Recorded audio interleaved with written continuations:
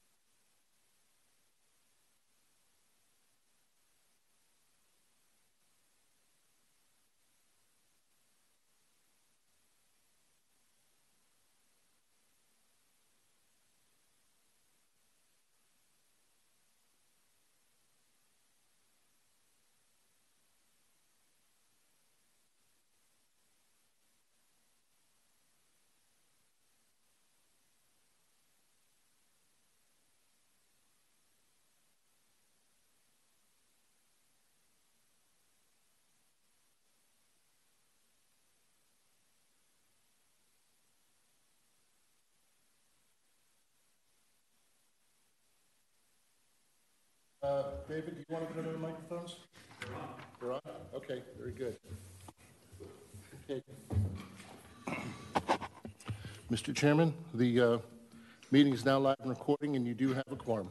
The meeting is yours. Let's call the February 20th, 2020 PRAB meeting. Let's do a call to order and roll call. So, Sean Michael. Present. Jason. Present. Phil. Present. Joey. Here. Scott is not here. I'm here. And we have a new person. Esteban. Welcome, Esteban. Thank you. All right, we have a quorum. Now let's do the Pledge of Allegiance.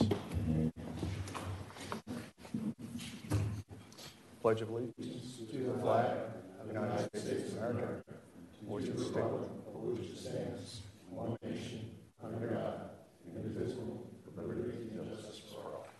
Screw me up.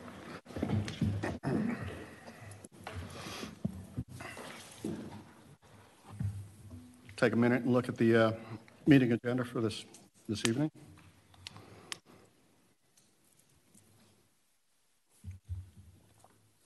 Jim, any changes or anything? Mr. Vice Chair, there is no changes at this time. Okay. You need a motion? Yeah, I Mr. need Chair? a motion. I'll make a motion to approve tonight's meeting agenda. I'll second. All in favor? Aye. Agenda approved. The approval for the minutes of the December 19th, 2019 meeting. I'm going to take a moment and look at those. And Mr. Vice Chair, just for the record, there are no minutes from the January meeting as we did not have issues to discuss, so we canceled the meeting. Excellent. I'll make a motion to approve the meeting minutes from December 19th, 2019. I'll second that. All in favor? Aye. Ayes have it. Minutes approved. Okay. Do we have any public comment this evening? Jim? Mr. Chair, I have not received any public comment. Okay. All right. We're all ready to do the election of the officers? Yes, sir.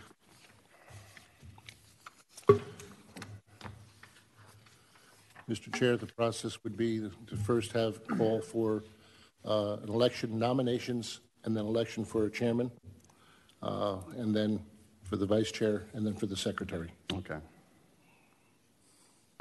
I mean, you have any discussion with this? No, but I'll make a nomination to vote for Scott for chairman. Is that because he's not here? Yes. Yeah, I'll third that too. That's what happens when you don't show up. But he also volunteered. He's a good guy. All right, so Are there any other nominations? anyone? All righty. Do I have a motion for Mr. Stokowski as chairman? Now we have a vote. Or a vote? We had a motion, right? Yeah. have to make a motion. Make a motion to vote on the chairman. I'll make a motion to approve Scott or vote for Scott for chairman. I'll second. Okay, all in favor of Scott Stokowski as the chairman Aye. for 2020? Any opposed? Yeah. Okay. It looks like Scott has it. No opposed. We'll move on to the vice chairman.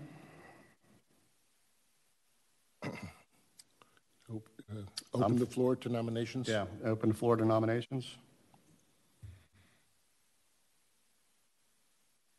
I'm going to nominate Dave again. So I'll make a motion to nominate Dave as vice chair. I'll second that. All in favor? Aye. No. Okay, great. Thanks, guys. Now to secretary. Joey, do you I'm enjoy willing to let secretary? anyone else do it if they want to. You're so But I will efficient. also continue Well, doing you it. do a great job. Nice. You really do. Does anybody care to have it? Then in that case, I will nominate Joey as secretary. Second that? Any opposed?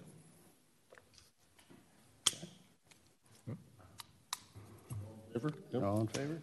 Aye. Aye. All right, there you go, Joey. Congratulations. Committee appointments. How about that, Jim? This is where we had talked during the fall that we wanted, now that we have a full board of 7 people, we wanted to start getting more people engaged in our program partners to become liaisons. So I put down committee appointment. I made a mistake. I realized I should have said liaison appointment. So for that, I apologize. But it's the purpose of a liaison is to give each individual program partner one additional direct voice to get back to the PRAB as well as to the city on issues that are specific to your individual program.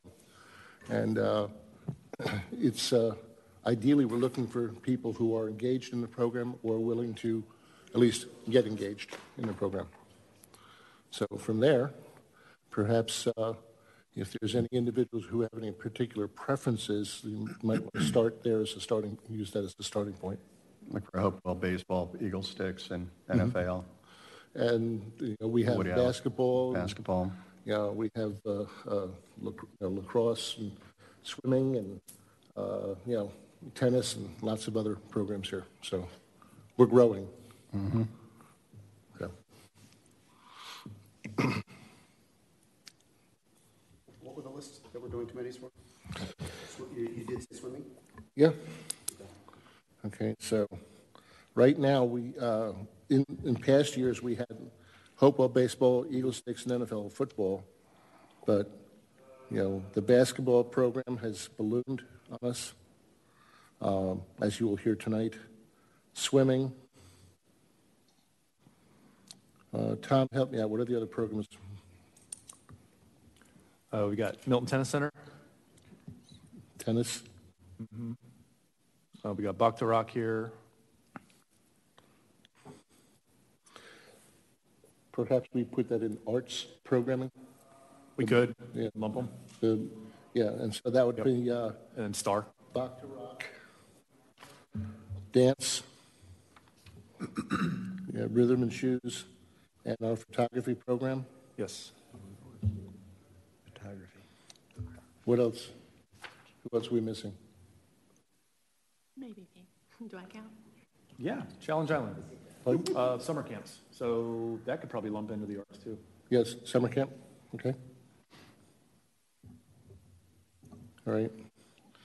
So we've got 7 different things to cover. We've got arts, basketball, swimming, tennis, football, lacrosse, which we probably should just say lacrosse, Eagle Sticks, and boys and girls, so lacrosse and baseball.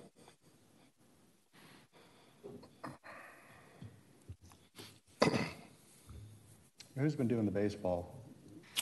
I've been doing it in the past, but I was probably going to request to do football this year. Okay. Mr. Chairman, I'm happy to volunteer to continue working with Kim and the basketball organization. I second that. You're a coach in baseball. If he'll have me. Yeah. I know you knew, it's first week. Yeah, tell the chairman. Not really familiar with this. Baseball? Mm-hmm. Baseball? I'm happy to continue with the lacrosse, both the Eagle Sticks and the boys lacrosse. Okay. Thank you, Boys Jason. lacrosse. All right, so we're going to have boys lacrosse and girls lacrosse, is that what we're doing? I'll do the same thing. All right, so the two of you sharing both the boys and girls lacrosse? Yeah. That works very well. Yeah, that's what we shared the last time, too. Yes, and that worked very, very well. Okay, so, So Sean, you want to go over to football? I'll do football, yeah. Okay. All right. Basketball. Swimming, tennis, art. Swimming, tennis.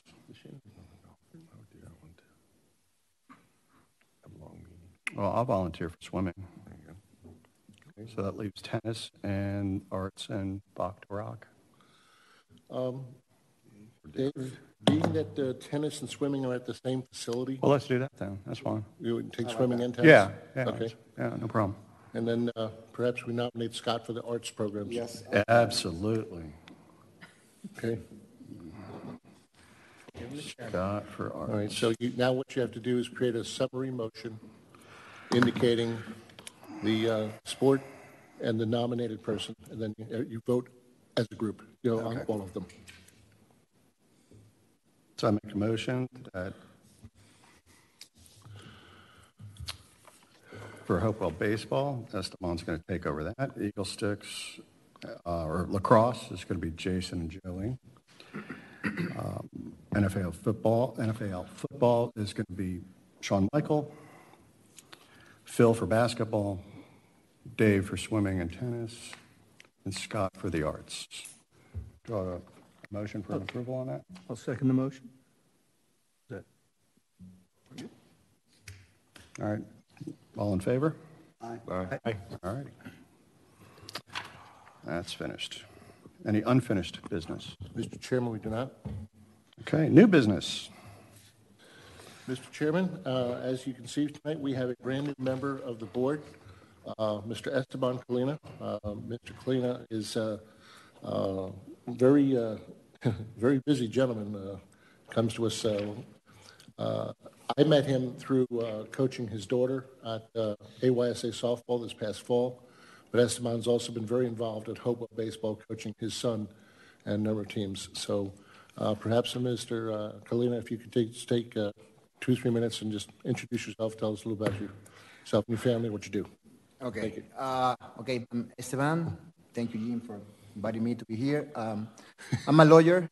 I'm a lawyer by profession, but I don't know work like a lawyer. I have a software company, but I've been involved with the baseball since I have 5 years. So I play baseball for 13 years. I'm from Venezuela. Venezuela, everybody play baseball. So, so that's the reason that for why here to help Milton to be better in the park for Hopewell. It's a great park. So that's the reason I hope to do my best. Thank you. Welcome. Thank you. All right, before night's out, we'll make sure we get everyone else's phone number so you can stay in touch. Okay? All right. All right, then next is the discussion on the proposed adult soccer program. I'd like to defer to Tom McElveen on this.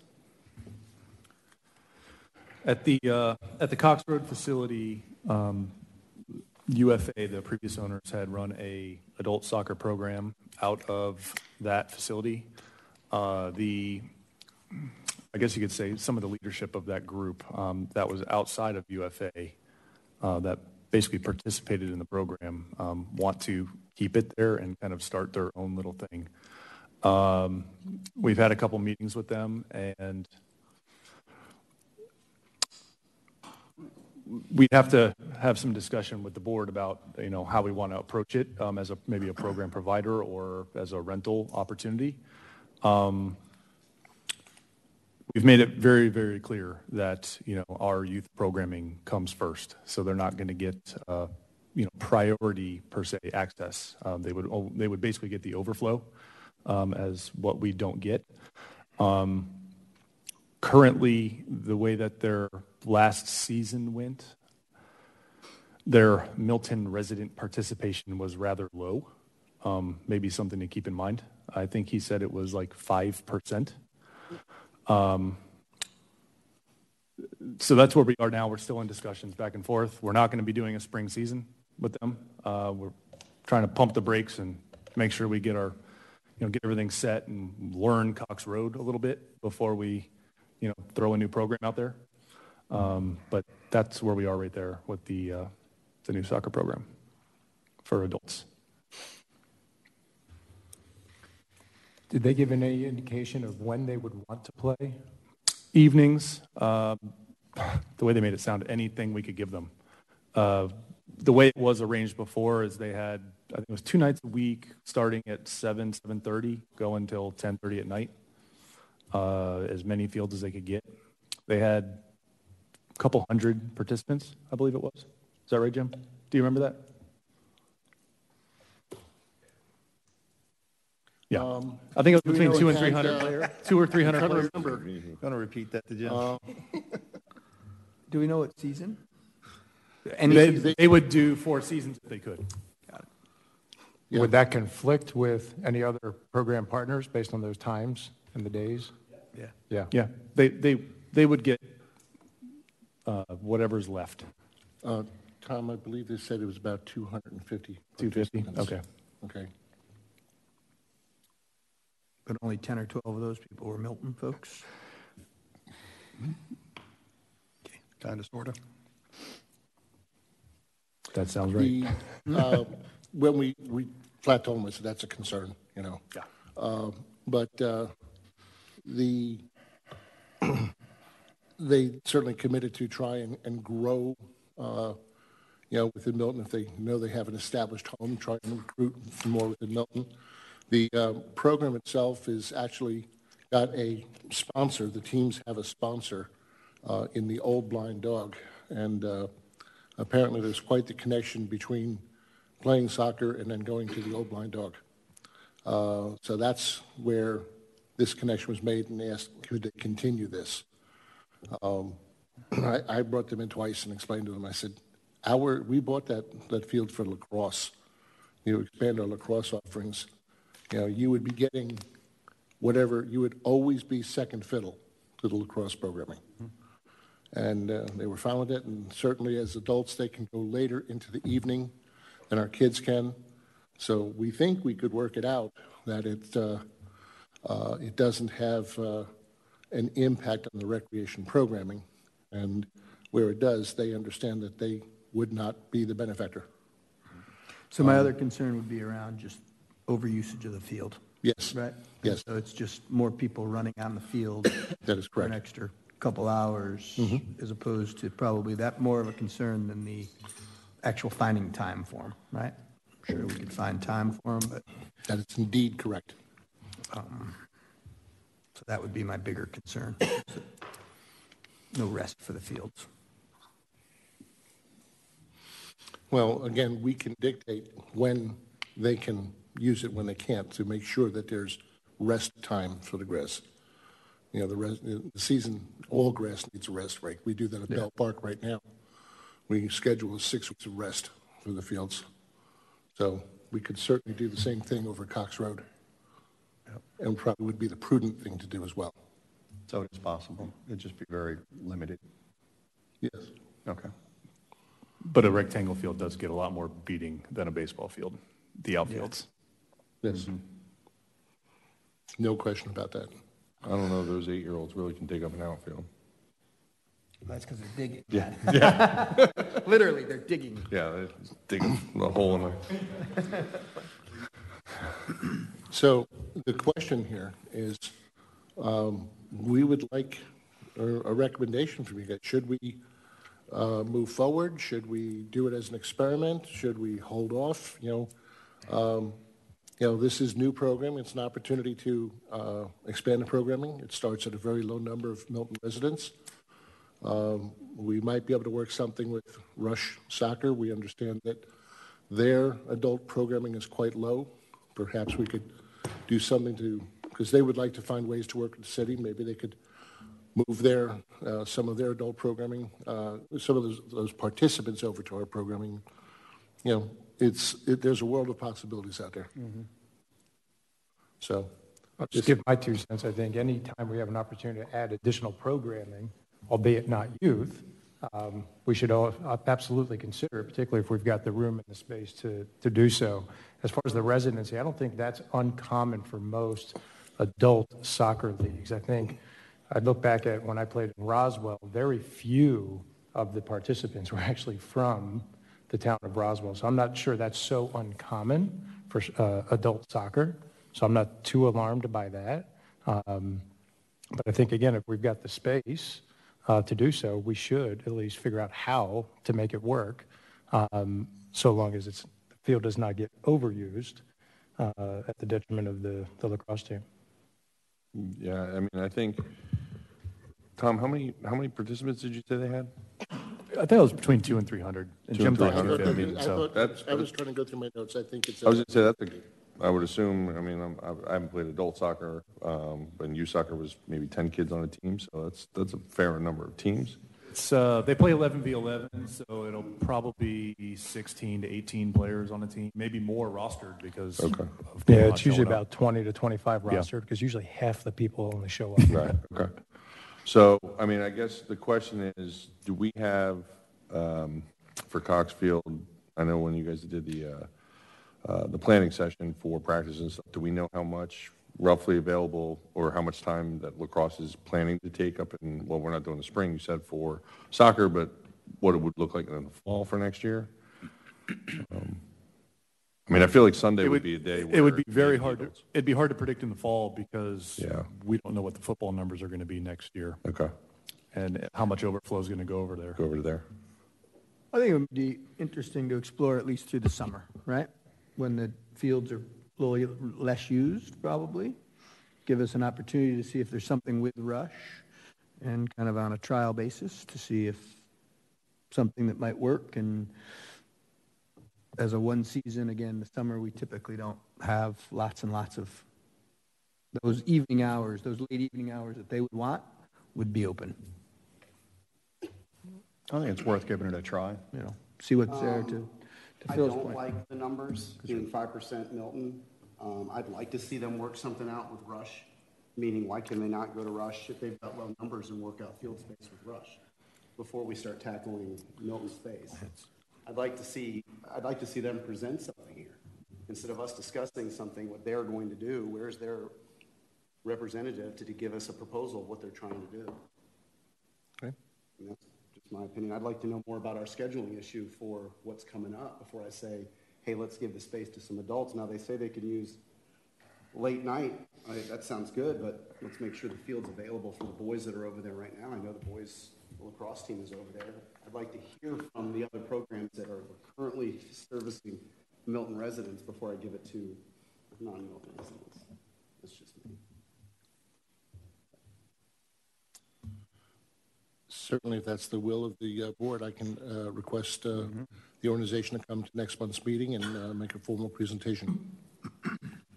Gentlemen, you fine with that? I think that's Yeah, I a think it's good, good. get a handle of what they want to do. Yeah. Let's see if you can just bring them in, Jim, and, Okay. I'm comfortable with that. Thank Yeah, you I very think much. that's- Appreciate that. okay.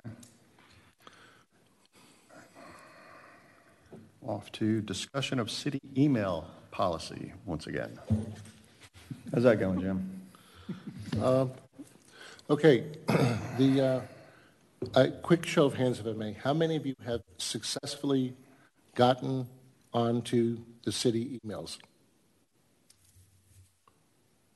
Okay. I know a number of you had some difficulties. I did work with IT, and they were able to get things resolved. The reason that we're trying to go to city emails is because your work on this board is subject to open records. And therefore, you want to have, we want those emails going through a server that the city's backed up. So if we have a situation where we are asked for open records request, we can readily produce them. So it's of great importance that all of this board get their city emails up and running, because I will quickly reach a point where I will be specifically instructed to stop using your private emails. All right? There is also a city email policy form I sent to all of you. I know some of you have gotten them back. We haven't consolidated, so I don't know off the top of my head who has or has not sent in those policies. But if you haven't, that's important, because you have to put in writing that you understand why this email policy is in effect, why we're doing this with the emails. And I would like to point out for the record that in December, I became a member of the Cambridge High School School Governance Council. And just this week, I had to start up my Fulton County email because, again, it's a government. There's transparency requirements, and so now I have a third email account I have to track. But it's just part of the gig, and this way my records. So I'm doing the same thing you guys are doing, it's just in a different volunteer capacity. So I saw two of you did not indicate. Joey, have you gotten yours? I've gotten it. I haven't even looked at it, so it's my fault. I will do that. I just texted myself to do that. I'll get it handled. Dave, I appreciate that. And I was on the governance council once before too, and I know they make you do the. Yeah. All right. Thank you. For discussion of the PRAB stipend. Okay. Once again, I'm supposed to have this discussion with you. As you know, the city, or maybe you don't know, the city budgets a stipend, as a stipend budget for all of the boards that work as volunteers. It's not meant as pay. It's just meant as a thank you for the time you put in. If you actually compare the amount of money, which is $50 for every meeting you attend, if you compare that to the amount of time you guys actually wind up putting in, it's probably something like about 12 cents an hour. When I was at Alpharetta and we had the same thing, we used to call it beer and peanut money. It was just a thank you for volunteering, and you have the right to waive it. You have the right to receive it. So I do need to get from each of you an email on your City of Milton email account indicating if you wish to waive or receive. If you wish to receive, there's a small book of paperwork you have to fill out. But it is something that you're entitled to.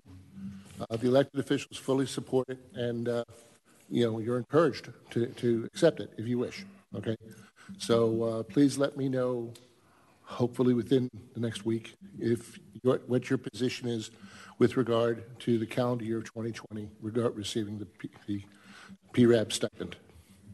Okay. Great. Moving on to city and staff reports and communications. All right. The program partner review time. Folks, we try to do this once a year, and it's amazing how this grows. I remember when the program partner review was 3 people, okay? So it's important that you guys know that this group exists. It's important that all these guys know that you exist and that each of you know who exists, because one of your best sources for getting new participants in your program is the other programs, because they've already got people who are active and engaged. So the more you guys can network and work together, the more you have the potential of growing your own programs. So, Tom, did we have a specific format, or we just want to, draw numbers from a hat, or do we want to start with the biggest guy first and let him go? I know we had a couple folks that had some time restraints tonight that I'd like to respect. But other than that, no, I'd like for everyone to talk for just a couple minutes, 2-3 minutes about your program. what you offer, who it's for, maybe some challenges you're dealing with. We've got a lot of folks here running programming, so they might be able to either A, help you with it, or B, have the same problem as you, and our Parks and Rec board will realize that it's an issue, and things maybe that are working good, and maybe highlights. That's up to you, but let's not go too long and put everyone to sleep. But if we could start with Terry, I know he's got things going on this evening, and from there maybe we'll just go around. I'm Terry O'Brien. I'm the tennis director at Milton Tennis Center. Been there 25 years. It's a long time. But survived 5 ownerships, and including the city taking over 2.5 years ago. Jim, is that right? Yeah. And the program, as most of you know about tennis in Milton, is very popular. The North Fulton area has more tennis players in that area than the whole state of Georgia. So it's like a mecca because of the country clubs and also the parks involved in ELTA and USTA leagues. We currently run both out of the club. I have mostly like adults. I have 90% and above Milton residents, and with the juniors, 95% Milton residents. So very popular, and the lessons we offer, anywhere from 6-year-old to 75. So no one's excluded on level either. We have all levels. We have competitive teams. We have beginners, intermediate, same with adults too. Currently, we are at capacity with only 4 courts. We have the most amount of teams for ELTA and USTA in the state of Georgia at our club for that size facility. And obviously, we're in the future looking to expand to move to 2 more courts. That would help tremendously, especially with it would open up for team events, as in like tournaments, and I've been having the high schools come practice at the courts, and that's challenging too, with only 4 courts available with the regular people playing. So that would open up another, just a whole different ball game for me. As of now, for the spring 2020, I'm at capacity for lessons, for group lessons, for beginners, intermediate, juniors. I'm booked through May with all my programming. That's to sign up for. It's all already booked for spring. So that's good and bad, because I can't really. I have to start turning people down, which I try never do. So we're in a process right now, over the course of this year, trying to work out fixing the clubhouse up. I'm sure you guys are aware of the bathroom situation. We don't really have bathrooms because we had a mold problem in the old clubhouse. We had to shut that down and get porta potties out there. So we're working on a resolution, in fact, soon, to get the trailers back out there so it's accessible for the leagues to use, because we can't use the small porta potties for our leagues. The tennis courts, the city of Milton and USTA helped resurface the courts. They were severely cracked, and now they're perfect condition. They did a great job putting a layer of padding and mesh over the cracks, and they're like high-grade U.S. Open quality courts now, so it's perfect. The lights are perfect. We have new benches we got.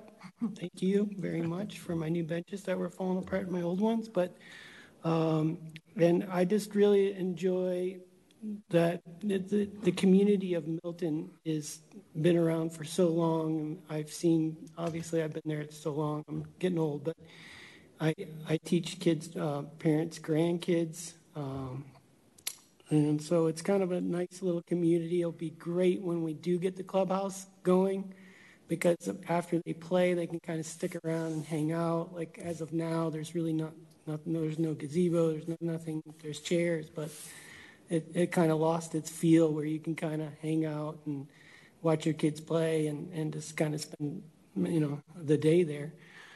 Saturdays, our courts are booked basically from 9 a.m. to 5 p.m. And it's a solid, maybe 120 people come through the club every Saturday. And Sunday, they're booked from 12 till 4 o'clock with leagues. So the weekends are usually, my big time for matches and foot traffic going through the club. I appreciate working with the city. It's been nothing but great, supporting, with all the challenges with keeping the clubhouse and trying to make that work, and working with the swim as well over the summer. It's been great. So thank you, and sorry to be so long. No problem. Thank you, Terry. Terry, if I can just add two things. One, I want to assure you I confirmed this week that the improved portable toilets on trailers will be delivered next week, as promised. I didn't even think about it because I trust you, Jim. Thank you. And I also want to let you know that at the November meeting, this board went through a number of recommendations of needs for the facility, and one of the recommendations they made, which will be presented next month at a workshop to council, is to move forward with the plan to expand 2 more parks. So the board has been in support of you and what you're doing. Thank you so much.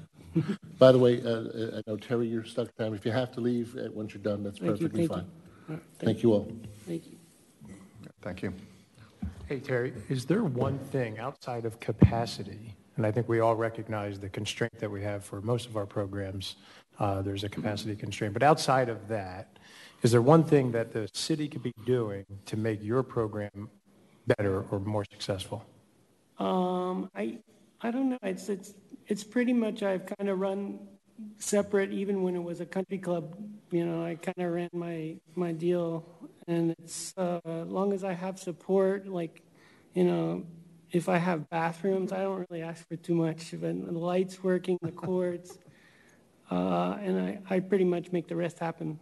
And it's pretty easy with all the people that want to play. That's a good problem. But I feel like anything I need, I can call, Jim or Tom, but I try not to call them too often. Great. Thank you, Terry. Jim, are we addressing bathrooms? Pardon? Are we addressing the bathroom situation? Yeah, it's a good question. Right now, we have an individual bathroom for men, individual bathroom for women up on a trailer. We have a standard plastic porta potty for ADA, but that's really not going to meet the standard that's required for when we have the USTA and Ulta programming there. Terry was kind enough to explain this to us, and so Steve Krokoff has authorized me to go out and get larger, better trailers, bathrooms, which will still be on a trailer. They're still portable. And he also simultaneously has expedited the renovation of the Milton Country Club building itself.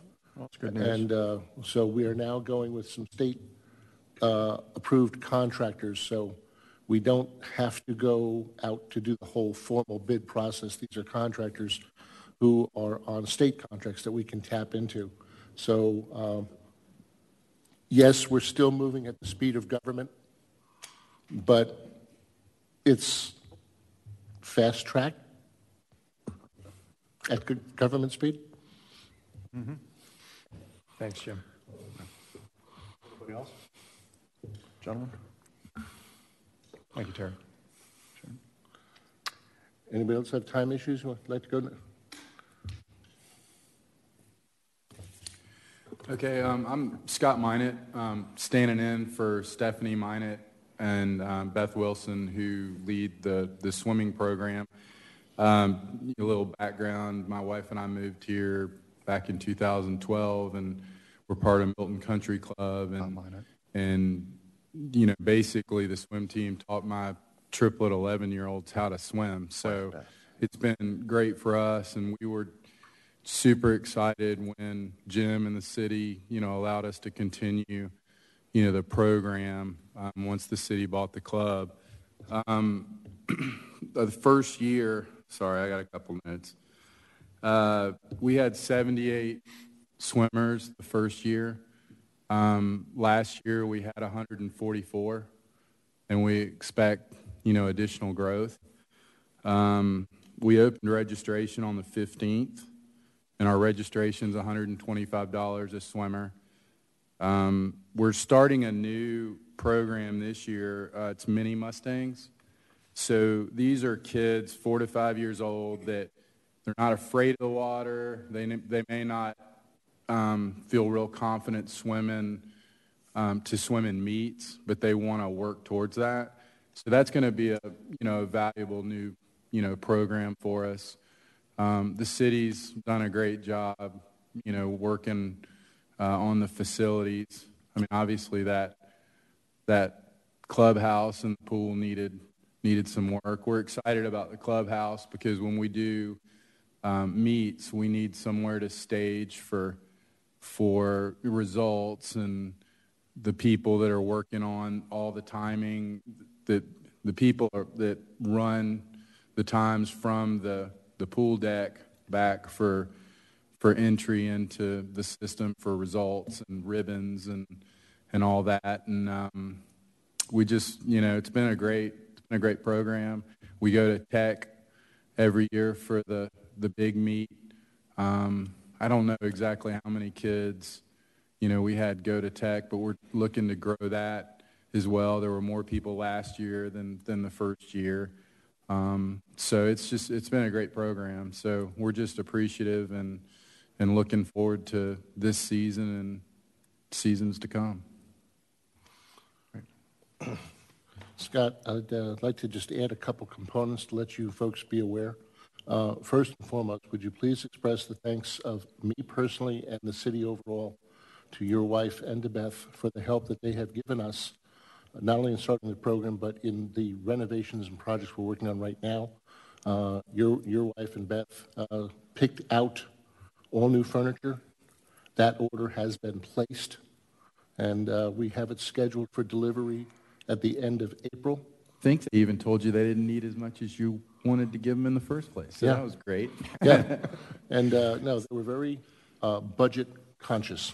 Yeah. And right now, Thomas is working on a government bid type process to sell the old stuff. So we want to have that out. We have the bid nearly complete for the deck resurfacing. The pump house renovations have been completed. And the awning we're going to get cleaned. We're not going to replace the awning this year. I'd like to talk with my peers about the idea of perhaps removing the outdoor bar area. Leave the awning, but remove the outdoor bar. I think that's just a waste of space right now. I'd love to get the thoughts of you and your wives. So if you could get back to me on that. Yeah, the only benefit to that is when we, serve food at the meets, but during the week, I mean, when people are up there during the summer at the pool, there's really no use for it. So we could probably figure out a temporary solution for that if that wasn't there. And, I'm also just, even besides the swim team component of it, just excited about the pool when we get all this done, what an asset it's going to be for Milton. Because, last year, we were there when it was going down the drain before Milton bought it. And, when there's, 10 people there, 15 people there. And then the first year that Milton took it over, even with some challenges that people started to come. And last year, there were days where, 70, 80 people would come through there in an afternoon. And I think once all this work's done, it's going to be a really nice place for people, to take their families and, and spend, afternoon. I mean, I'd leave work and go up there and meet the kids, and they could swim, and I'd meet Steph and the kids, and there'd be a community there. So I think it's a real opportunity to build, community in Milton. And then with the swim team on top of that, I mean, it's growing leaps and bounds. So thanks for all the support. For the few times that food is getting served there these days, I think portable tables could be set up. I think we could use more deck space. And if we're going to resurface the deck, now's the time to remove that outdoor bar. Absolutely. Okay. I don't think they'll have any problem with that. Okay. So they'll be back Tuesday. Right. Okay. Gentlemen? All right. Questions, gentlemen? All right. Thank you. I do have one idea that attracted me. You talked about the mini Mustangs. Juan Salas runs Hopewell Baseball, and they have the mini hitters. And perhaps if you two started chatting with each other, there might be an opportunity for them to help get some kids into your program, for you to get some kids into their program. So this is where we're talking about networking here, trying to work each other out. So perhaps you two might want to chat. Yeah, and the key to the program and the program growing is getting the kids in and having the kids grow within the program. So, we've been light on some of the older swimmers the first year and the second year, but that's going to get better because the kids are aging. So, and if once we have the mini Mustangs component of it, I think that's going to just add a new area for growth. So. And by the way, Parks Board, I'm pretty excited to announce that this past June, the Mustangs, the Milton Mustangs, as our program, they won their first tournament. They won their first swim meet this past June. So happy about that. Congrats. Can I say something quick about what you were just saying? When you were talking about Juan working together with swim, I think Kim could probably say how that has worked out with lacrosse because Oh, yeah, definitely. Tim Godby came to Coach Coleman and talked to him about bringing girls into the program, and now you went from one girls team playing against boys to 10 teams this season in 3 seasons, and that's bringing in girls that play lacrosse typically, coming into the winter to play girls basketball. It's fantastic. And my daughter's playing in She's got 5 minutes or in about 30 minutes in her playoff game, so with Kim's program. So Wrap it up before, yeah. Otherwise you're going to be in trouble. Oh yeah. Well, then Kim starts asking us which sport do you like better, basketball or lacrosse? So let's see how that goes. Stay out of that. But it is where 2 providers have gotten together and worked out a significant partnership. So. Yes. Well, and Jim said we won our first meet, which was great. Where we tend to fall apart in the meets is in those older age groups when, somebody will bring in a team where they have, 3 sets of swimmers swimming in, under 18 and we have 1. Right. So you're only right there, you're limited to the number of points you can win. They have a chance to take, 2 spots. So any of your programs where you have older kids, athletic kids that want to swim, we'll recruit those guys too. So guys and girls. So great. It'd be great if we could all help each other out in that aspect. There's a lot of good athletes in Milton. Yeah, there are. All Who's right. next? Let's do the ladies at the end. So we went all the way down here and. The hippy dippy artist. All righty. Hi guys and gals. Amanda and Star, and we're your new photo programming. So we're bringing photography classes and workshops and summer camps to Milton. So we've kind of noticed through the years that there's been kind of a void in adult art programming and opportunities for kids outside of small independent businesses. So we'd really love to grow, and it's a great supplement to the athletics program that you have. It's some things that the kids can do in off season or to kind of balance the athletics a little bit. So we've been chatting with Jim kind of over the years about really needing it and found the opportunity to kind of come up here and grow. So Star, you want to say a little background about you? We don't have, well, we teach photography, but we don't have long-standing programs. Yep, So- we're brand new yeah, babies here. We're Yep. brand new.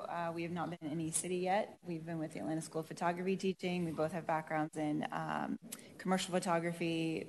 Photography is our main job, so we've photographed pretty much anything you can think of, working with kids and adults. And so we want to take that experience and our love for photography and bring it to both adults and I think our main goal for kids is more of like a teen tween unit, because I feel like I myself, I have a 14-year-old and I live off Rucker since '03. So he's been in all sorts of sport programs and different things. And it's kind of when they hit that tween age, I think a lot of programs fall off.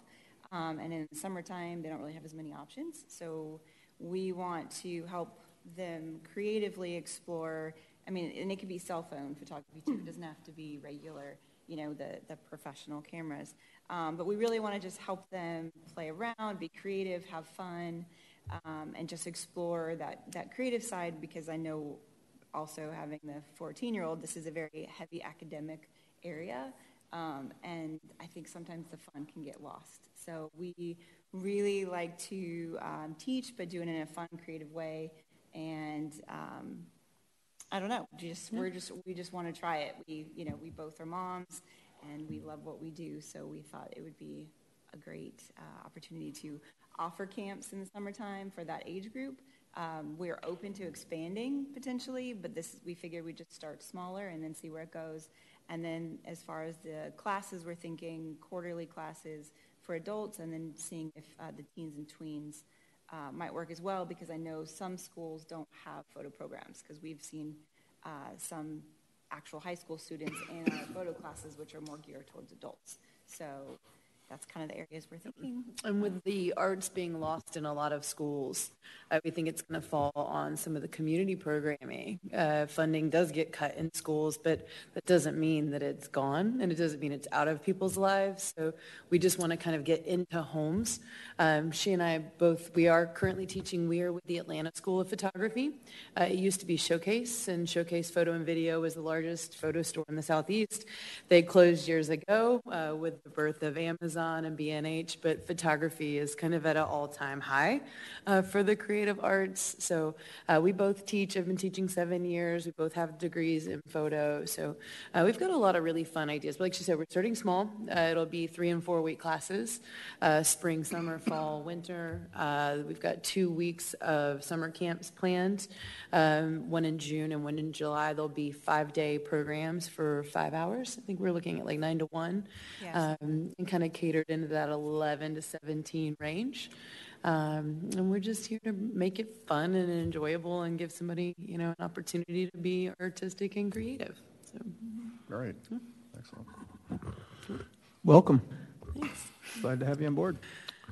Have you guys gone through a program yet, or is it just about to kick off?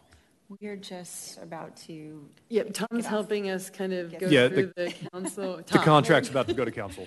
Yep. Okay. Yep. Okay. And do you guys need a facility? And if so, which facility? This guy right here. Right across, Perfect. right Yep. across Yeah. the way. Perfect. Yep. Yeah, because we are not in looking for huge groups. We like smaller, intimate. We're very hands-on with the students, just so that they can grasp, understand, and flourish with what they know. Because, I know there are some programs out there that it's just, like, especially summer camps, it's just massive amounts of kids and one counselor. We want to make sure that we have enough. We're going too big. We want to keep it small so we can help everyone learn. So we saw that facility and we're like, that's perfect starting point. And if we do have a summer camp that has a little bit more, we'll be teaching together, or some of the just quarterly classes we'll do solo. So we're thinking maximum maybe summer 20 kids, and then our individual classes might be max 12. Gotcha. We're not intending it to be a very large organization. Yeah, it is all about the necessarily. hands-on, and I think that's Yeah. a huge part of our programming is in the world of online learning and YouTube University and all these classes. There's a huge gap in tangible content, and people want to know how it's relevant to them and how to operate it on their computer or camera and for their needs. So we're really here to just be interactive and hands-on with people. And I actually have photographed Juan's kids a while back, many years ago. I don't know if you remember. So I did hopeful baseball, some of the travel teams. So. And you'll be offering classes for the adult children, like this one here? Actually, that is a big part of our program. Really, that's all we see is adults. I mean, you just want to have fun and play. So. They call that photography for dummies. I'll lend you the book. Call it Photo 101, like kind of, instead of dummies, but yeah, that's where you start. Yeah. Well, welcome. Look forward to hearing how it goes. Thank you. Excellent. We're excited, very excited. And thanks to Tom and Jim for all their help getting us started. My pleasure. By the way, for all of you, one of the takeaways you'll get next week is we're going to distribute to all of you email, program, and phone number information for all of our program providers, the purpose of which will be to encourage each of you to reach out on your own.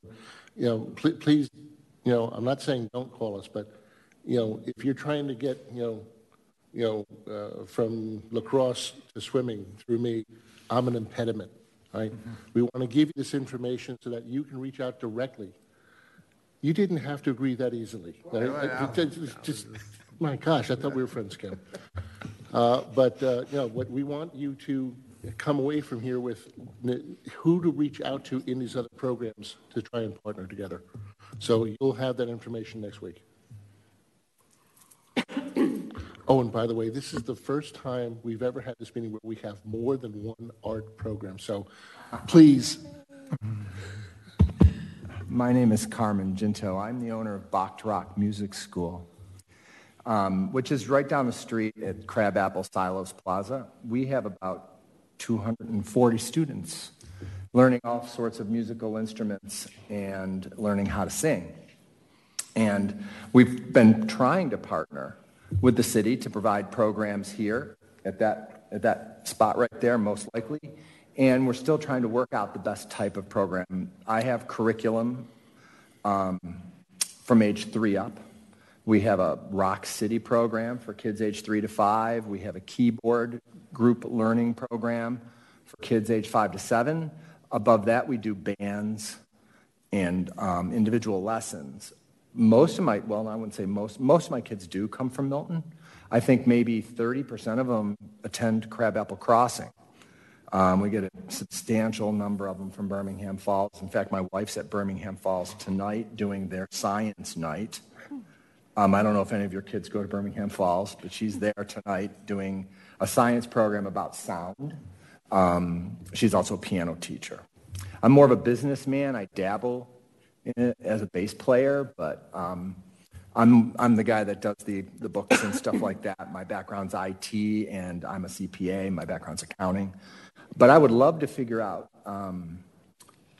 the best kind of program to offer. We've not quite been able to figure out what program will attract kids. A meeting like this will be great because we can possibly share ideas. I would also be happy to provide free music services to large gatherings that some of the other providers have. If somebody's having a picnic, if somebody's having an event, I will provide music. I will provide DJ service music free of charge, or maybe bands. I have a lot of kid bands. I have like 11 kid bands who do rock and roll. You've got to see them. They're cute as can be. And they're awesome. Yeah, they are. Some of them are really, really good, actually. Maybe, I don't know, it could be I might have one of your kids. I don't know, I might. But that's why I'm here, to figure out how to best work with the city. I'm glad I'm here, and I'm open to any suggestion. I would love to partner with everybody. Summer camp programs, we do them too, but we do them at our school. But I've also done camps at the Jewish Community Center in Dunwoody. I've also supplied segments to other summer camps where we come for a day, do a music segment, and I'm open to exploration in that area as well. Sure, the reason why I might come and do a free DJ event would be to gather names and numbers of kids who might be interested to come to my school and learn how to play a musical instrument. So that's why I do it for free, and would also provide free music to any city event that's happening, and I have.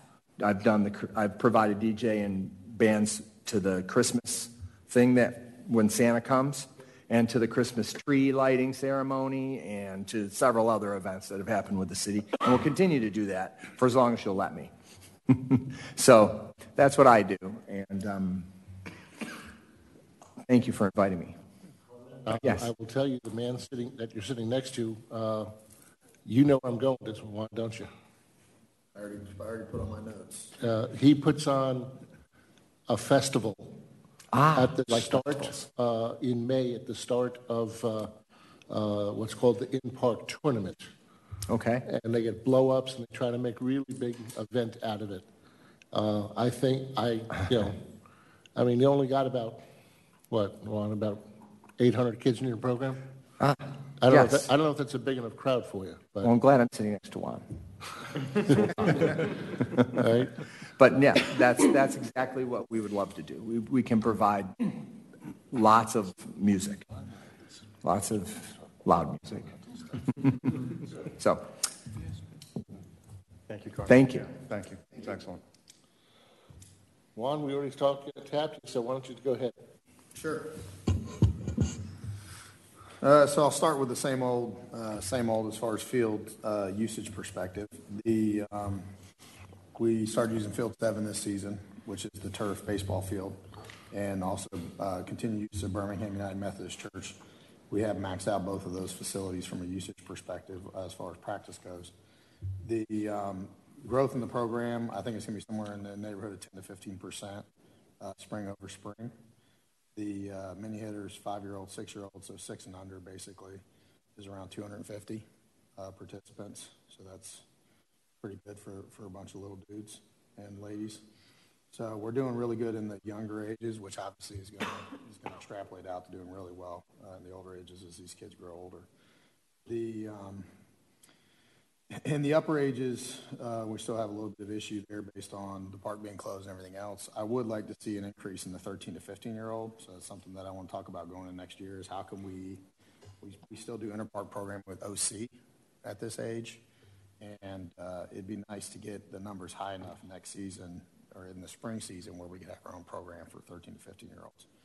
So that's something that I want to target with the city as far as how can we market that better and make it known that we really want to have our own program. Because I think it hurts us. A lot of kids that get to high school, they try out for the high school team. They don't make their high school team. They just quit playing. And the idea for us long term is to, one, provide a place for the 13, 15-year-old kids to play that don't make their high school team. The other one is to have some type of high school programming where we can do some sort of interpark thing at the high school age. So looking out toward the future, we obviously got to keep kids playing longer. Now kids see it. They don't make their high school Can you team, speak a little more into the microphone, please? Yeah, sure. So now, at this age, in the day that we're in right now, if kids don't make their high school team, they just quit playing sports. And what we want to see, especially on the baseball side, is the kids continue to play sports even if they don't make their high school team. So what we got to do is have a plan and sort of a vision for how you accomplish that. And I've got a couple things that I think we can do for that. But first, we got to get 13 to 15-year-old kids to keep playing baseball. That would be the number one priority. So I think, looking at 5-year-olds and saying, hey, 9 years from now, there'll be 13, 14-year-olds, it'll be hard to say how many of these kids are still playing baseball. But right now, what we do know is that we only have 13 to 15-year-olds playing baseball. So that number is obviously too small from a recreation perspective for me. And there's also no high school programming. So once you're 15, for us, there's no, well, where do I go next, right? You've got to go to somebody else and play baseball somewhere else or do something. So you can't necessarily stay at Milton with your buddies and play the same guys you played at your whole life and say, I know I don't make my high school team, but I'm going to still keep working and playing. The other thing is if you don't make if you're not on a travel team or you don't want to play travel at those ages, then you really just can't play because there's no recreation opportunity within our program. So that's something we want to look forward to. I think, that's the biggest opportunity we have going into next spring. Total participants going to be somewhere in the 850 to 900 range, like you just mentioned. I don't have an exact total yet, but I kind of just jotted some numbers, and I think that's going to be about where we end up. We've expanded the programming in a concept that we call appropriate level play, which I've talked about before, and what we're trying to do is create enough levels where every player and family has a spot where they think that they fit. And what's happening in baseball, I don't know if this happened in other sports, is you kind of either got you're here or you're here. You're the recreation or what we call travel in baseball. And what we're trying to do is create these other niche levels where maybe you don't want to do full travel, but you don't want to do recreation, or maybe you don't want to do select. So we broke up our travel program into 3 different tiers. We also have a rec select program and a rec program. So we're kind of changing the programming a little bit to think outside the box to keep kids playing baseball longer and to keep them at the right level longer. The reason we went to this appropriate level play concept is because Little League has done a lot of research in this area, and basically kids stop playing when they start playing at the wrong level. It's just that simple. So if parents push a kid to play a travel, they don't want to play travel, odds are that kid's going to quit playing youth sports, and they're going to find something else to do. So if we can create a level the parents are comfortable with, and they won't push their child to play at a level they're not ready to play at or they don't want to play at, then we'll keep kids playing youth sports longer, which is obviously our goal. As far as improvements go, at Birmingham United Methodist, we improved the batting cages. We put netting up there. We worked on the benches. Over at Bell Memorial, we just spent $10,000 on mounds. So we got mounds in all the cages. We got mats in all the cages. I'm saying that because some of the things we would still like to see improvement on, and more talks of, is can we cover batting cages? That would be nice. The other big thing that I would like to see looking forward is how can we make Hopewell Middle School more usable? And we've talked about that before, but since this is the forum, I want to bring it up here, that if we could have direct parking and direct access to the middle school, we could put netting up on the third base side, whatever it takes, then that field becomes a lot more usable. And just kind of looking forward to continued growth, how can we make the facilities we have more usable than they are today? I think that would also, for the lacrosse guys, can make that field more usable too, potentially, if it was easier to access.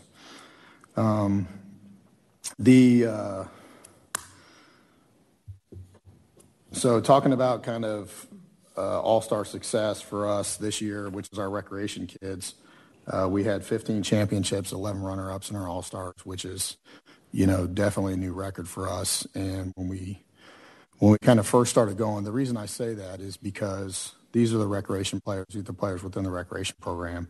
These are the kids that come up through Hopewell that are, the Milton residents that are playing baseball.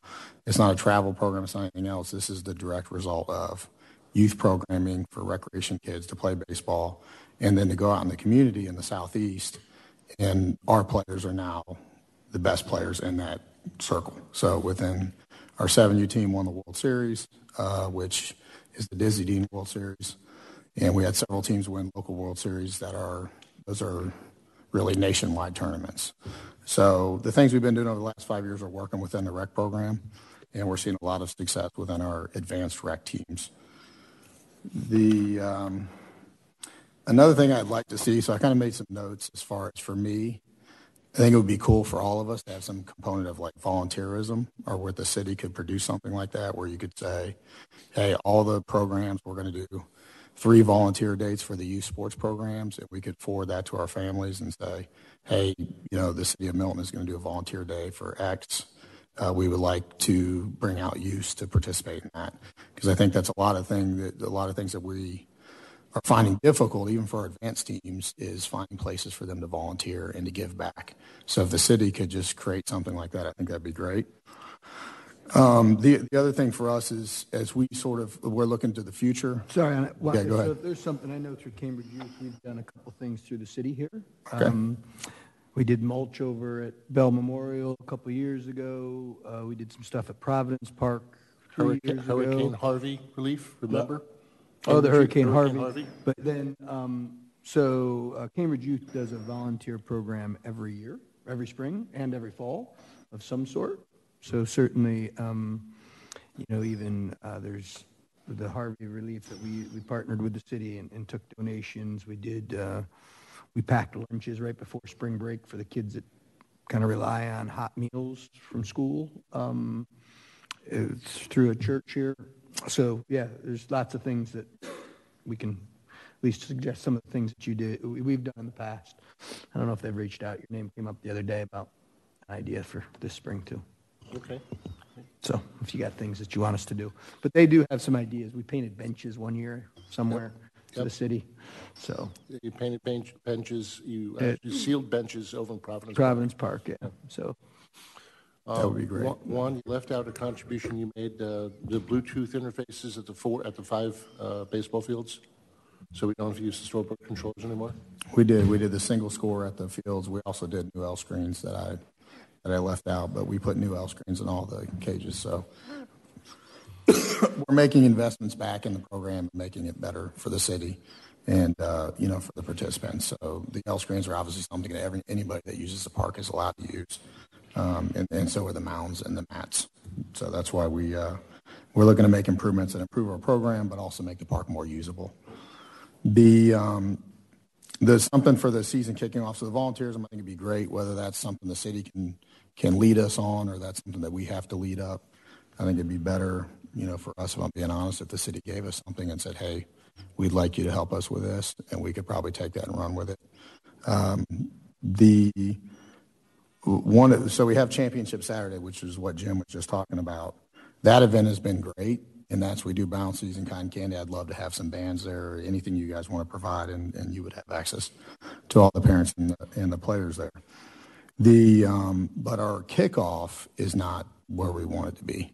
So and thinking about my notes for this, we'd like to revisit again, kind of having a parade, and how can we make the starting event, the opening day event, a bigger event, and maybe even more of a collaborative event between the programs, where lacrosse and baseball, and I think lacrosse starts maybe a little earlier than us, but maybe we can do a parade or something around opening day where all the kids at Bell Memorial that are going to play can come and be part of that, and the city can plan it. It can just be kind of a big event. The other thing is, on our Championship Saturday, that event's open to anybody. So, and I know some of the kids that are there, they come over and hang out, but that's a free event. The bouncies are there, the cotton candy's there. Anybody that comes over, we give them cotton candy, and it's just a fun event we put on for the park and the kids. So that could definitely be a bigger event that we could share with other program providers.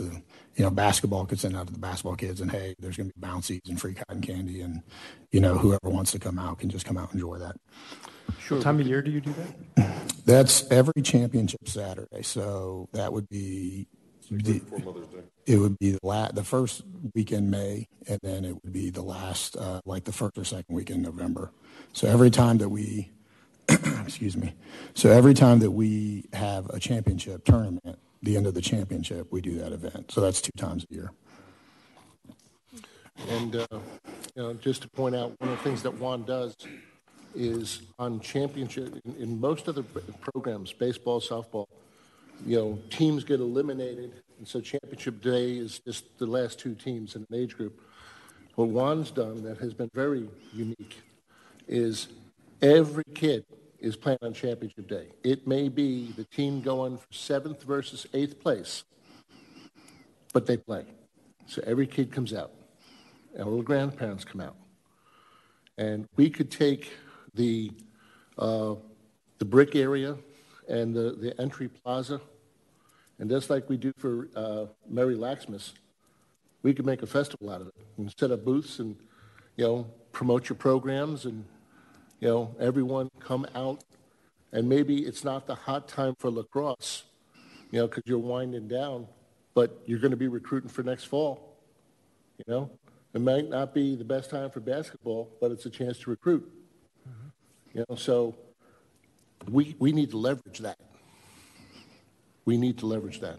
It's probably around the same time the end of selections, isn't it? Which you'll have the championship lacrosse teams playing about at the same time. So it is an opportunity for sure. I wonder if we can get them to line up the dates. That would be interesting to see if we could do that. Can parking handle it? I've got 430 parking spaces. After that, we use cranes and hook them up in the sky. Yeah, I think the other thing there is that's an opportunity to build a sense of community. So one of the things that makes Hopewell a very strong program, and I think the reason for our growth, is that we have a strong sense of community.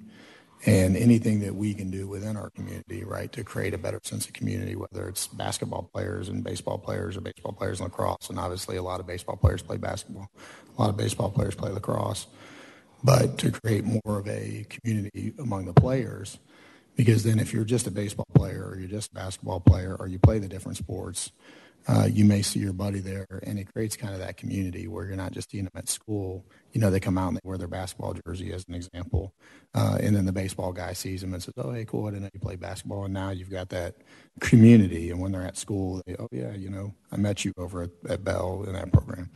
So anything we can do that helps the sense of community, I think helps all the programs, but it's also important for the kids to kind of understand that youth sports these days has become very transactional in nature. And, you know, to me, kids don't really play sports for that reason. They play sports for the community. So that's just, I wanted to bring that up here because I think it's an opportunity. And I'm happy to email anybody, and it's like I said, it's a free event. Anybody can come out. It's way underused because we get more bouncies than we need, and we get more cotton candy than we need. So if you go over there and look at the event, you will see it's not being used as much as it could be if there was more people there. The other thing is we usually do dunk tanks, and you guys would be free to come and use those if lacrosse guys want to get dunked or whatever. Those are, you know, those are there. And usually those are for the coaches after the game. They'll get dunked. But, you know, any of you guys could use that for whatever purpose you want. We usually have 2 dunk tanks at the summer event. Can we have some parents in our programs that are, can we get them done? Yeah, absolutely. We do. I've dunked plenty of them. People to pay to dump. That's a We good got some fundraiser parents, for you. I would pay good money to Go. have them dunked. The, Juan, you said you're somewhere around 850 and 900 kids? That's what I have, yeah. That's my estimates between 850 and For 900. those of you not aware, Bell Park itself got closed down in 2014. We reopened October 2015, limited operation. So spring 2016 was the first season that Juan was in charge. He had between 400 and 450 kids. And now, 5 years later, he's doubled it. Good for you. Good job. Thank you. That's all I had. Thanks, Juan. All righty, so we're back down to lacrosse. Am I correct? Hi, I'm Brandon Allen, the director of North Georgia Rec, and we provide boys lacrosse for the city and then also kind of work with Tim and Dave with the Eagle Sticks for girls and overall lacrosse in the city. Lacrosse is a spring and fall primarily sport. We serve at kids ages 1st grade to 8th grade. We work tightly with both the high school programs at Cambridge and Milton. I think the best lacrosse in the Southeast is played here in North Fulton and in the city of Milton in particular, from our youth all the way up to high school. As you know, the Miltons won 13 state championships, and they compete on a national level at the high school level, but not also our youth playing in club teams like Eagle Sticks and some of the other ones bring home numerous championships in the summer and the fall. So the best lacrosse in the Southeast is right where we're at. Our season has kicked off last week with our older girls and boys playing. Our challenge is, like everybody's challenge for outdoor sports, is the weather right now. It's terrible.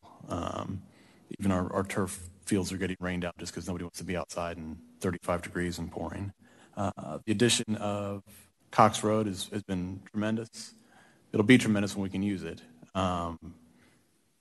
We'll be able to spread out and not be on top of each other at Bell, and opens up field number 1 or field number 7 for baseball. But right now, I think we're just kind of trying to wait out the weather and get things going. That's all I have for lacrosse. I'll be brief. If you have no questions, Anything? let's jump over to girls lacrosse and just cover lacrosse one point. I do want to point out one thing for all of you. About a year or so ago, this board is the one that recommended that Hopewell Baseball should be allowed to have, well, actually all of our programs should be allowed to have multiple tiers of advanced level teams. You recall that decision. And obviously you now see the benefit of the wisdom of that decision. So, Dave, why don't you finish up lacrosse?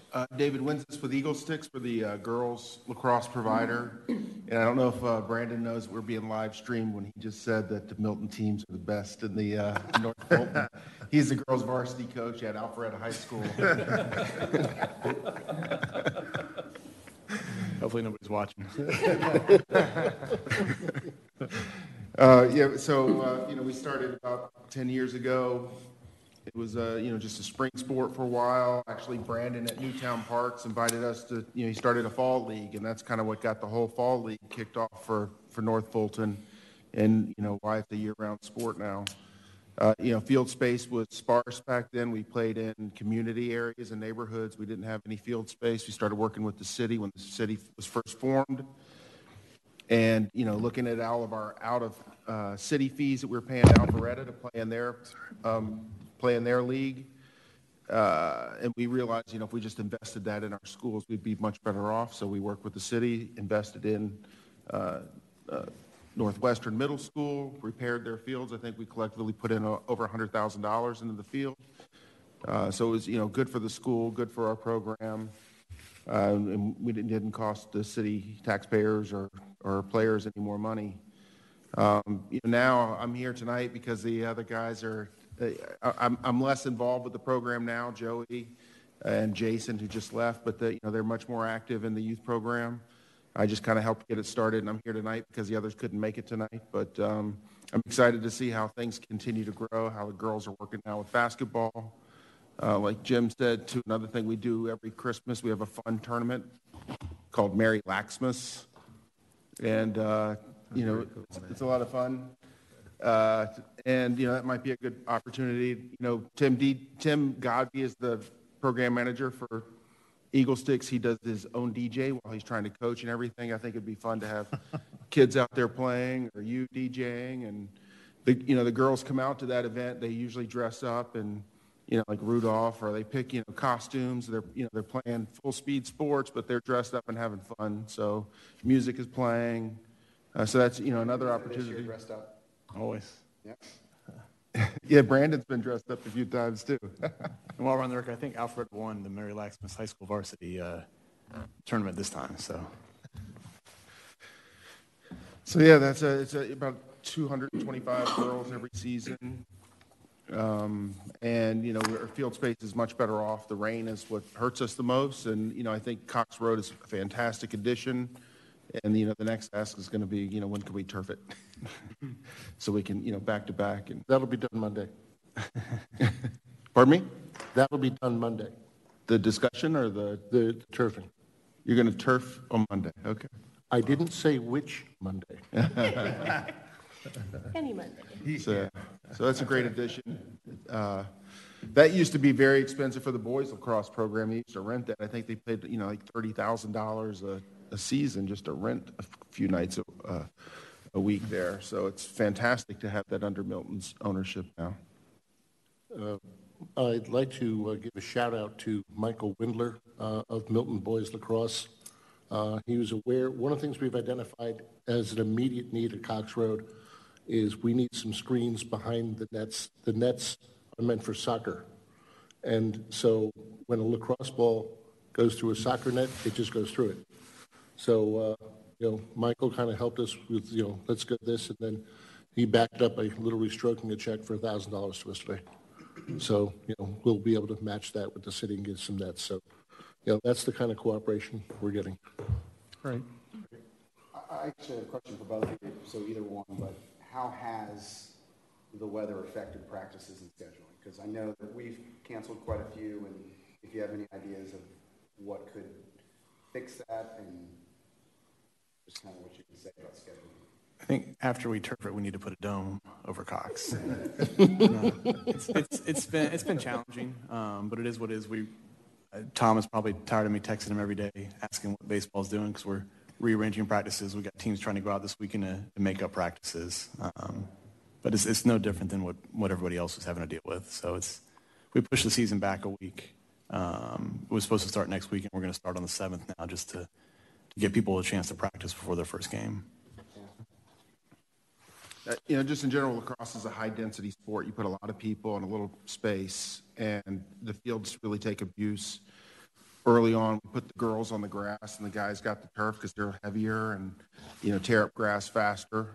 Now we're sharing a grass field, so that's going to, we're going to put more wear and tear on Cox. You put adults out there, adult soccer, that's just going to be very hard to manage, I think, maintenance-wise.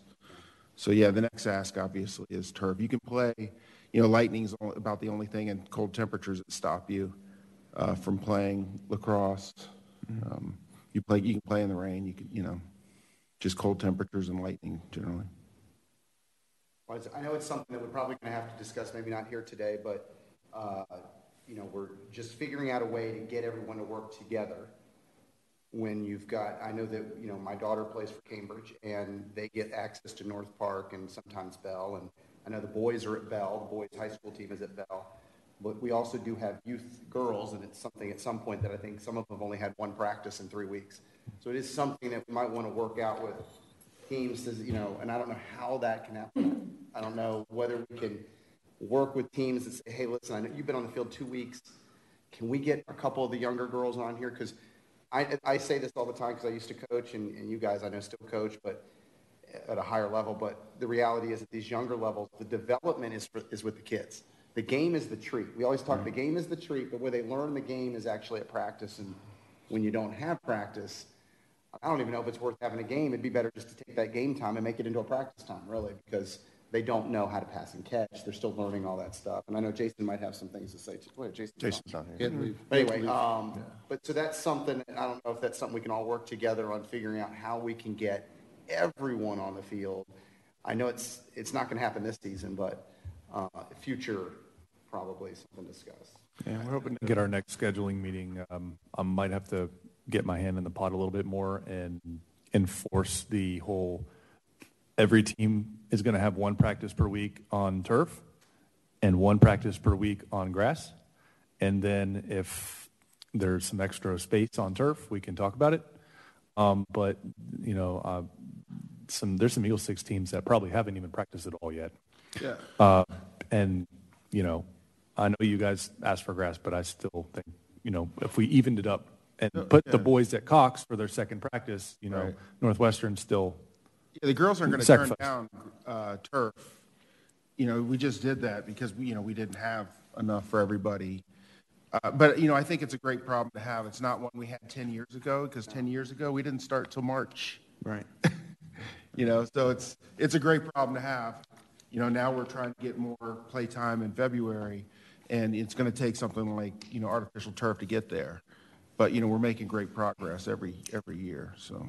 And the pain that lacrosse is feeling this year is something that Hopa Baseball has felt many years. And with the move this year to put baseball on one of the turf fields at Bell Park, that has eased their situation, because they had many teams last spring, you may recall, was equally wet. They had many teams that the coach met their players for the first time at the first game. Well, and this meeting actually is pretty good. Getting people together, baseball, lacrosse, sometimes when it's football season, but sometimes when we go out there, we'll notice the field's not being used. Not that it wasn't scheduled, but it wasn't being used, so it might have been a last-minute cancellation for whoever was out there. But it would be good if we're communicating, because we have seen lacrosse practices change an hour before. Hey, sorry, we can't get there. Can everyone get to this field? And you get as many as you can, but you still get to practice it. So that's something that if we can get everyone working together, we can get something going on too. Yeah, the thing for us is if it starts raining, they're probably going to leave. So they're not going to tell me that, but they're practicing and it starts pouring rain, you're not going to play baseball in the pouring rain. So if we look at it as a forecast will make a decision. Our policy is 42 degrees or below and not raining. If it's a light rain, out there. But so if we have forecasted 42 degrees or below an hour ahead of time, we're going to cancel practice. If it's above 42 degrees, then we'll go out and play. If it's wet and it's raining that day, and we can get all 10 teams on one turf field, we're going to put all 10 teams on one turf field, and then those 10 teams can get a little square sliver, and they can do something, right? They can, like Jim said, they can meet the players, they can play catch, they can do something for the ball. So that's that's what we've done. I think that's happened one day so far where we took the turf and we just put all the teams on the turf field. Otherwise, we've canceled. So if we say they're going to be there, they're going to be there. I do think that is something. Even with Tom, I've asked him before, like, hey, is the turf being used? Come back and say yes, it's being used. I'll take my team out there and then the turf. So I do think that's something I don't know where the breakdown is. I'm involved in all that definitely times when the field is booked to be used. I don't know why that is, right? I'm just a coach and I tell them personally, because I'm coaching do the same thing. I tell them go on the schedule, cancel the practice. But you know, that's only as good as the coach going and canceling the practice. So if they don't tell you guys, I know you're going to think, oh, you don't know that they actually are not practicing. So, but that would be the thing for us. I think if you see it, if it's raining, we will cancel. So if they're raining, kids are they're not going to keep practicing baseball. They're going to leave. So that's something you guys can look at. Maybe I don't know if somebody there can tell you guys like, hey, football left. I won't know, but you know, then maybe you want to practice in the rain and you want to get your kids together. It starts raining, we won't be out there. We had a similar rule with the weather, if it was below a certain temperature for Cambridge girls. Is there a city rule? Is there with a temperature, if it's below anything? I'm just curious. There is 32, I believe. So it's freezing, okay. Yeah. All right. It's in all your contracts. I think it's 32 degrees. Yeah. But it also gives the option for each program to have its own weather policy. Yes. Because lacrosse, those girls go out there with snow. Yeah. Okay? Football will go out in the cold. Right. Baseball doesn't. It's the nature of the sport. It's also by age group too. What you might put a 7-year-old out there, you know, 14-year-olds could handle a little bit colder. Yep. Now, I noticed that something for staff. Is there a way that we can get the calendar more streamlined as far as up to date, quicker? Like if something changes, because I know right now I looked on it before I came here and it said Friday was covered on field 2 from 5 o'clock, or I'm sorry, 4 o'clock to 5:50. But if those things change, and I think that's a field rental. I think it said field rental. Yes. So the question is I know we talked about this pressure a year ago when we were talking about field, that the city was pressuring, or I don't know who it was at the time, but there was a pressure to get the space filled. And I'm curious, can we build in makeup space? Meaning, I mean, is there a way, because quite frankly, if that space wasn't being rented every Friday, and maybe it's a change in time, and maybe it's not a big deal, but from, you know, and we can take this time on a Friday to stick teams over there that are missing. We've kept Fridays open. He's been doing that. Okay, because right now I think it said field rented the whole month. Well, for one there's field. a high school team out there running the fields before what 5? Yeah. Okay, so we do Cambridge have- High School uses the field from 4 to 5:50. I try to give our programs 10 minutes for a turnover. Yeah, but 6 o'clock on it says held for makeups. Oh, so 6 and on is open for makeups on Friday. Mhm. Okay, maybe that's something I need to figure out what that calendar is, but okay. I get a little confused. Sometimes it doesn't look like there's anything there. This time it did, but it was sometimes when I look, you can't. I always have to call and make sure, is there nothing there? Okay. I see some folks getting ready to leave. I want to cover one topic, then we're going to go to Kerry, right? I got trolled recently on social media. You all know about the 2 walls we have at Bell Memorial Park, the Wall of Champions and the Wall of Fame.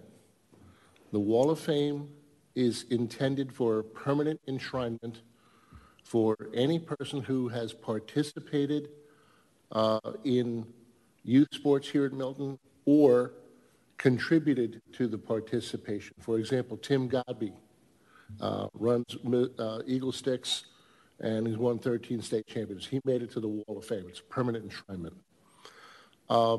And so we have nomination on our website, and we encourage you, especially if you've got people you know who have done this. We are very low on nominations. We're taking nominations for the 2020 class through the end of March. So please push it, promote it, okay? But the Wall of Champions, okay, that is intended as a temporary honoring of people who, of rec programs that have won their championship. And the plaque, each one cost me about $50, and I have a budget for it for the time being, okay, until one day someone cuts me on it. But If a program provider, if you've got in fact, we were called out on a middle school girls team that won a state championship or something like that. You guys know who wins. We don't. If you don't tell us, you don't get a plaque. But if you tell us, we'll put up a plaque. I mean, I want it full. Now, the person who called me out on social media, candidly, they don't really understand the whole issue, but there is a point of validity to it. Because right now, almost all those plaques are football, baseball. Okay? It would lead you to believe that the only thing we do here in baseball, in Milton, is baseball. There is one halftime sports plaque. There's like 2 Eagle Sticks plaques. There's a couple of Milton Steelers, and then everything else is football, baseball. Okay? Now, what started happening, for reasons unknown, this past fall, that teams that won their rec league championship in football started getting proclamations at city council meetings. That, I mean, ultimately council does what they choose to do, and I work at the will of the council. But that takes time. It takes, I don't want to be disrespecting these kids, but I don't think that honoring a kindergarten, first grade flag football team that went 10-0 is something that we necessarily want to use a proclamation for. A proclamation is meant to be used for something truly momentous and significant. The Wall of Champions is for that K first grade 10-0 team. I am asking you, help me to help you. These kids win, they want to see their names up there. And Kim, I don't care that we don't play basketball at Bell Park. You're a Milton program. This isn't about the Wall of Champions at Bell Park. This is the Wall of Champions. If we have a rock band that wins a championship, I'll put them up on the wall. But, yeah, okay. If you got something, we're trying to limit it to the names of the participants, the name of the program, the year, and the names of the participants. We're trying to even leave the coaches' names off of it. It should be about the kids, okay? But the person made a valid point. Why are girls not important on this wall? It's not that girls are not important. I have a daughter. I have a wife. I had a mother, I have sisters. It's that I don't know. If you don't tell me about your achievements, I can't brag about you. So it's all on you. Fair enough? Carrie. Hey, I'm another new kid on the block. I'm Carrie Dinelli. I own Challenge Island. I am a hands-on STEAM enrichment program. And just to clarify your educational terms, if you do or don't know, STEM, I'm sure everyone knows, is science, technology, engineering, and math. Well, at some point they realized, all the powers that be of education everywhere realized that all those things are awesome if your kids are great at science and if they can code and they can program. But if they don't have the capabilities to think outside the box, they're not going to be able to design a building. It's great if they can do the software to design it, but they can't think through the design, they're not going to be successful. So someone said, let's put arts back into it. And so what I do, it's completely unique. There really isn't anything like it. I would like your baseball players, I want all of them, send them to me, and I want to make them people that you guys want to hire when they grow up. And they've done all these studies and said what's happened to kids that are I guess most everybody in here has children at that age. They're digital natives, so they've grown up with networks and Instagram and internet, and they've lost the ability to read body language. They do not know how to communicate and make eye contact. If you make a face at them, they don't always know what you're saying because this is how they communicate. And it's lonely, right? And they don't know how to work with one another. And so what we do is, it's so basic and fundamental. We literally teach kids how to collaborate and how to fail and how to, when you fail, not hurl yourself on the ground and fall apart, but how to try again. Everything we do is all project-based, so the outcome, what they create and what they make is not necessarily what's great. It's how they get there. It's how they work with other people. So we work in tribes. It's very whimsical. It's very fun. Something really simple. This is my favorite story to tell. 5 kids in a group. They have 2 pairs of scissors. And it seems like that wouldn't be a problem, but you would be shocked that that's a problem because they don't know how to ask each other to use the scissors. And so I sat, and I told Tom this story. I sat with a little boy with a group, and they were 7-year-old kids, very capable of talking. And they were, part of what they had to do was to, cut something they were designing. And the little boy was over there, and he was starting to panic. And I said, well, what's wrong? He said, well, I need some scissors. Then the girl next to him is just with her scissors, just cutting away, and kept looking at him. And he literally was having kind of a panic moment because he didn't have scissors, and there wasn't enough for him to have his own. And he kept sitting there, and I said, well, what are you going to do? He said, well, I need her scissors. And it wasn't that this is a perfectly average 7-year-old. He literally didn't have the communication skills to say, can I have your scissors? And so I prompted him and said, well, you need to talk to her. And she's just waiting, looking at him, just cutting away. And he finally said, I need your scissors. She looked at him and just kept cutting. I said, you've got to ask her, you have to communicate. He said, can I use your scissors? And she went, sure, and hands them right over to him. And he went, and I stood there and thought, wow, like we're growing these children that, they can tell you everything about your car, they can find you restaurants, they can look up everything, but they can't ask the guy next to them for a pair of scissors. You guys aren't going to want to hire them when they get older because they're going to sit in a meeting and they're not going to like what he says and they're going to want to leave. And they're going to have a panic attack because they didn't like what he said. And what he told them was, your idea isn't the best. They're going to fall apart. So what we do is we work in tribes, and we spend a lot of time on collaboration and just teaching them in a very fun, whimsical way about how to collaborate. So that's kind of what Challenge Island is. I always feel like I have to give this explanation of what it is. I do after-school programs, so I've got after-school running in Cherokee, a couple in East Cobb. I do drop-in field trips. I just went and did the winter break camp over in Cherokee. I live in Cherokee, and did a camp at the Aquatic Center. And Tom has been gracious enough to let me throw myself in to do some week-long summer camps here in Milton. So I'm super, super excited. I've gone up to Forsyth and done stuff there. I run the age, can start with 4-year-olds. I've got amazing, amazing curriculum and programming from 4-year-olds. I've done it with middle schoolers who see me rolling with a colorful cart full of paper cups and things and snub their nose. And 20 minutes later, they're completely in because they spend so much time at school being academic, and we're so rigorous with this academic. They don't get that space to explore and to, do something that just may not work the first time and get told it's okay if it fails. I actually tell them when we start, this probably won't work the first time. What you're making is probably going to fall, it's probably going to break, and you're probably going to have to start again. And some of them look at me and go, oh, because that's not what they're accustomed to.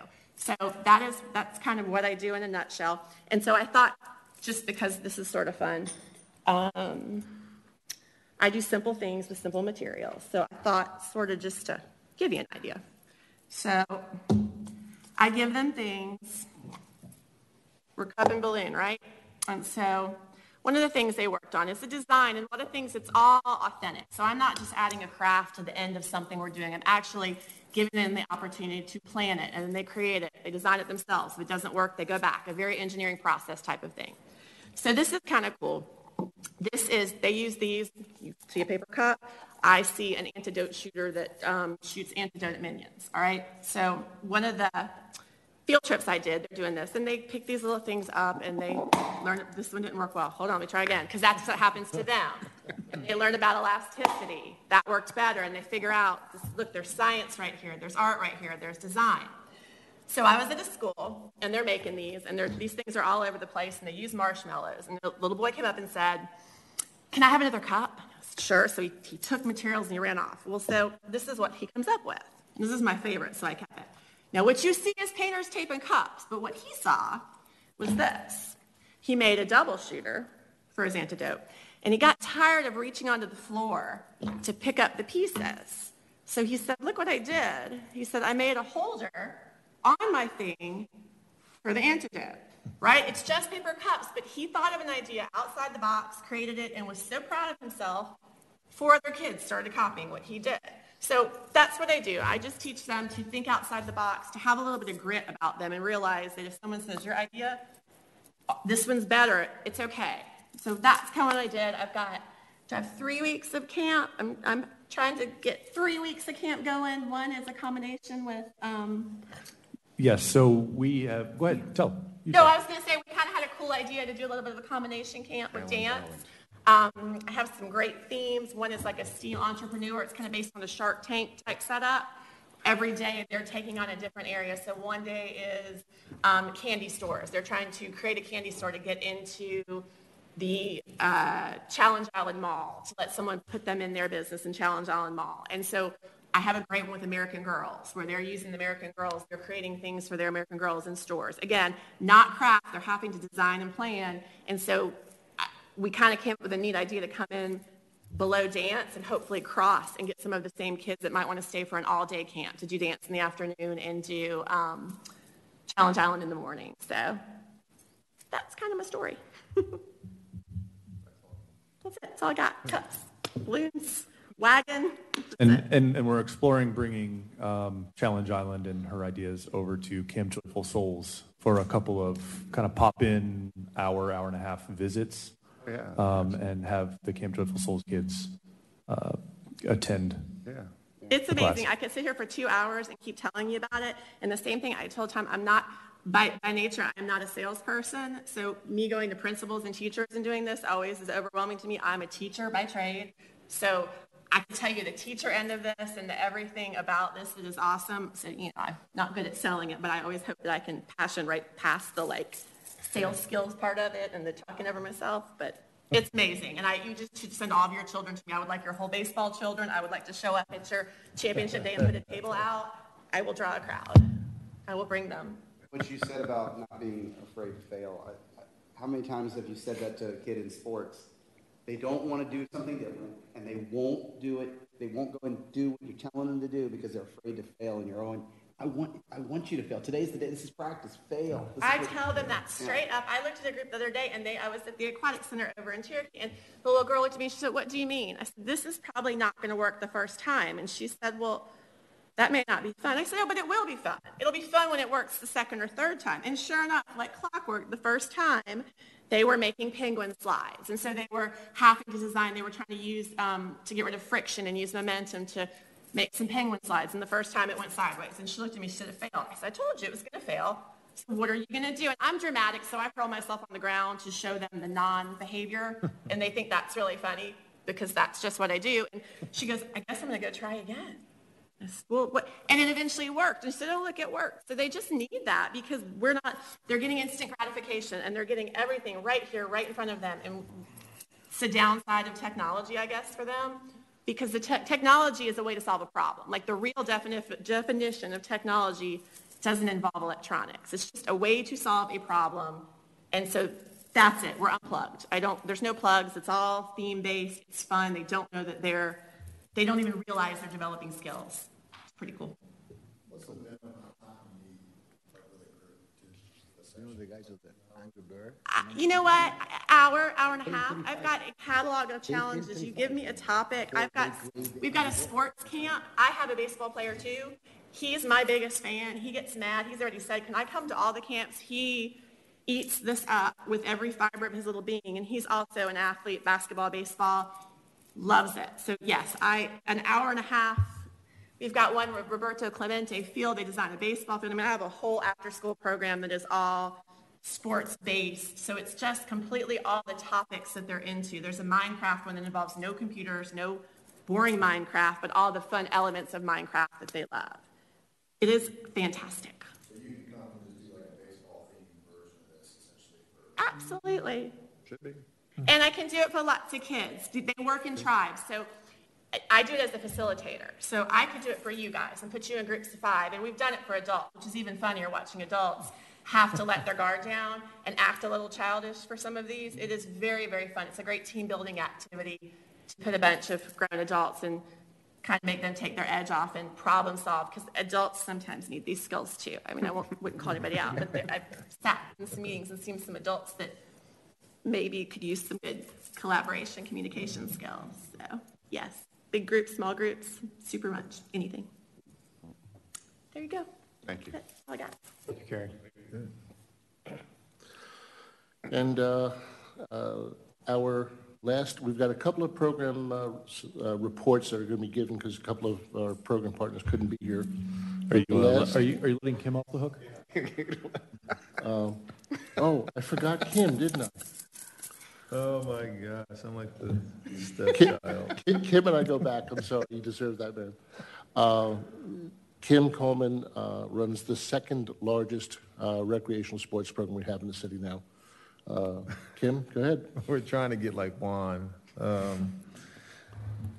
Let's see, Kim Coleman, Halftime Sports. We are a proud provider of the youth basketball programs for City of Milton.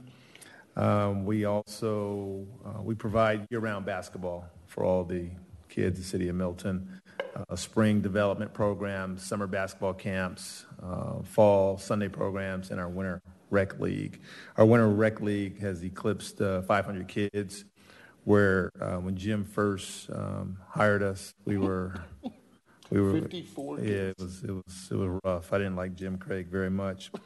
And also one of our, and I've taken some notes, one of our biggest accomplishments is not just growing the program, but we've developed some real strong relationships with the custodians. I know that may sound kind of crazy, Brendan, you could probably attest to this, but we don't have to worry about the gyms being set up on Saturday morning or practices, the doors being open and goals being up, because the relationship we have with the custodians now is a fantastic relationship, and they have everything set up for us. Where a couple of years ago, we were a nervous wreck on Saturday morning, driving from gym to gym, making sure that the doors were unlocked.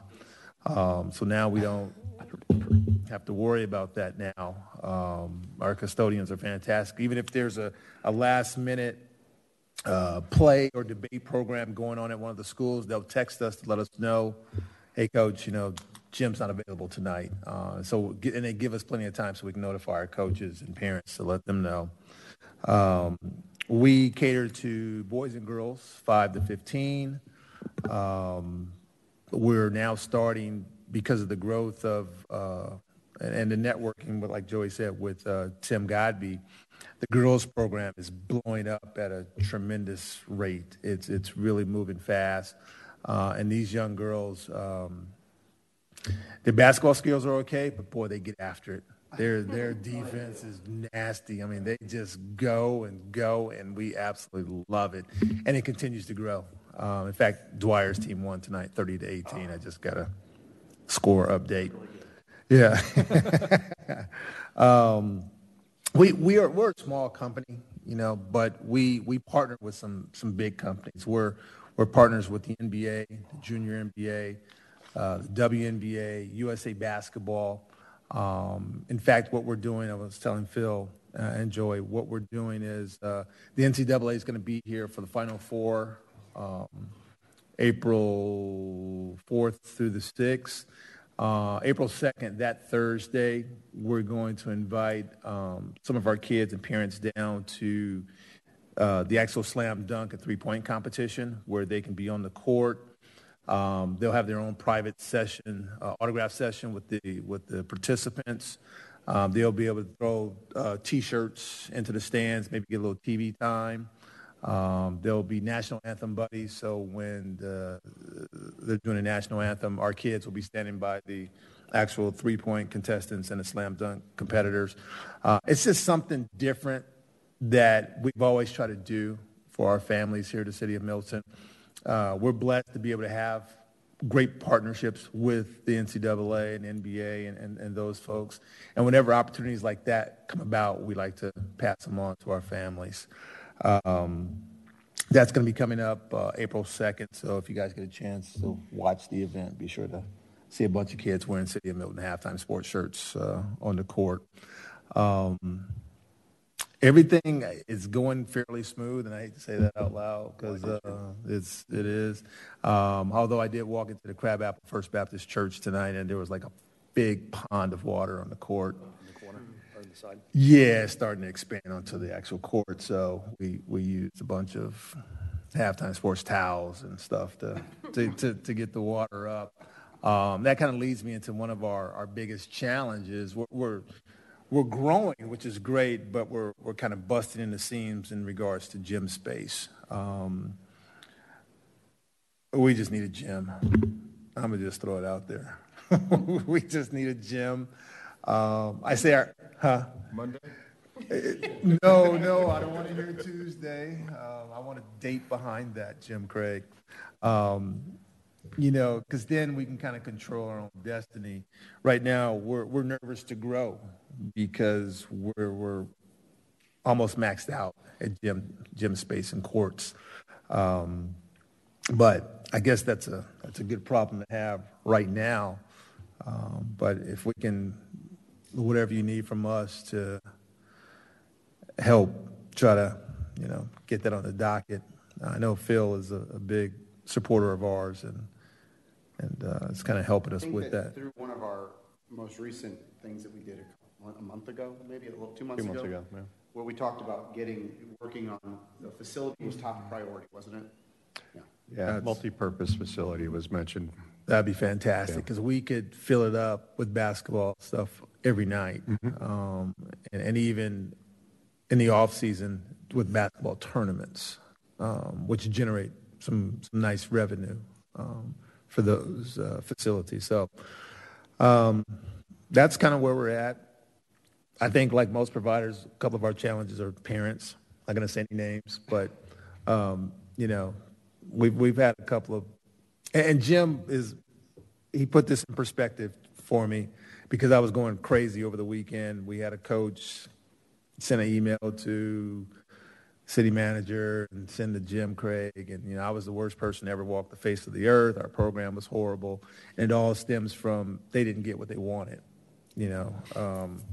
One, I do. One coach wanted us to change his game time. We didn't, so he forfeited the game.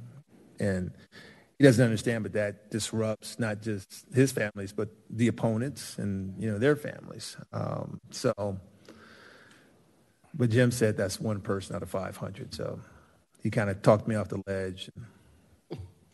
I will say for the girls program, I don't know much about the boys program, but Jason's a coach. Yeah. Tim obviously coaches. We've got Lewis Thurman, who's coaches, and he's also with lacrosse. And because everyone knows each other, we've worked out where we pull someone's too many kids, we're going to miss a practice. Don't worry about it. We'll practice together. Yeah. And we do this all the time, and that's because there's a community, and I think that's a big deal for everyone to work together. Because otherwise, you got kids who didn't get to practice. And by the way, the one team we practice with all the time, we compete with them all the time. We're 1 point away. Like every week, it's like they beat us in practice, but we beat them in a game. So, but it's fun, and but you need those coaches working together. Absolutely, and we're very fortunate. We've got the two knucklehead coaches that that's just who they are. Yeah. But everybody else is fantastic, just fantastic. So I'm here to answer any questions, any suggestions, any ideas. Love to work in Woodstock, too. Just saying. We handle Cartersville, thanks to Jim and City of Tucker as well. Yeah, turn them on to Rip I Roberts. don't know who gets credit, but the uniforms are fantastic this year. Okay, because I was so nervous about that. T-shirt to uniform, I mean, they look good. Well, thank you, Joe. I was extremely nervous about that. Made them colorful and pretty cool, but I'm not a kid, so I'm not. I think like a kid. Yeah, you can kind of tell, but you try to think like, what would a kid like? Oh yeah. And it worked out pretty well, so we're gonna do it. But thank you. That's fine. Yeah. All right. We have a couple programs that have proxies here to speak on them. Sean Michael? Okay, yeah, I'll talk for football, the NFL. Nitcha Lewis sends her regrets. She's not able to make it to the meeting tonight. So they're getting ready to begin their registration period. This year it's a little earlier than at least the prior 2 years. So they're opening up next Sunday, March 1st. They are planning to do some additional marketing and stuff this year. As a whole, I think a lot of people are aware the overall participation rate in football in general has sort of declined, especially in tackle. The flag is, obviously still very, very popular. So I think they're trying to come up with some more creative ways to build some of those tackle programs, because I think over the last 2 years, there's really only been one team per age group for the most part, except the fifth graders. So the younger groups have been all at one. Fourth and fifth grade have been a little bit higher. Let's see. They are, I guess, still working also, Jim, with the, where is that part? The city of Alpharetta too as well. So I think it sounds like it's going to be something similar to what last year's was. I don't know what problems that may or may not present.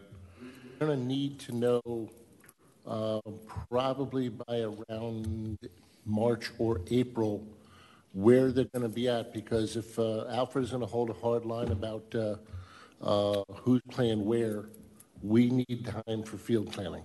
Okay. Yeah, I'll get with her and say, because she said, they utilized both North Park and Bell last season. They're anticipating having increased registration this year. So, obviously more space would be ideal, because I think they only used one field at Bell last fall. Well, last fall, they only had flag football. They can get one field. Right. Okay, because Yeah. we still have to have lacrosse. Yeah. Okay, but we also have practice space, which can be used at the schools, the elementary and middle schools. We have, we may have some space over at Cox Road. Yep. So, it's getting the games is one thing, is getting the practices in is another. Obviously, football is a more practice-intensive type sport than baseball, which gets one practice a week, and lacrosse, it gets two. But we need this very clear direction of the requests by like April. Okay. And then they invited myself or any other representative from the board here to go to any of their board meetings if we want. So yes, yeah. So, but that's basically it really for right now. But I will get with her and talk to her about the plan for field space and what the goal is. Thank you, Sean Michael. Yep. Tom, rhythm and shoes. Yeah, I got a written report from Ms. Perry Sanders, who runs the Rhythm and Shoes dance program. She is a new provider. She was brought on late last year. We just were almost done with our first winter session. She had 3 classes make.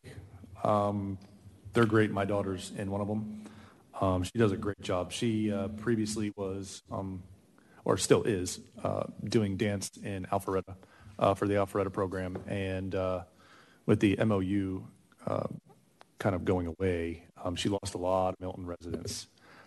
So she came to us, and we're doing a program here. So she's running both programs.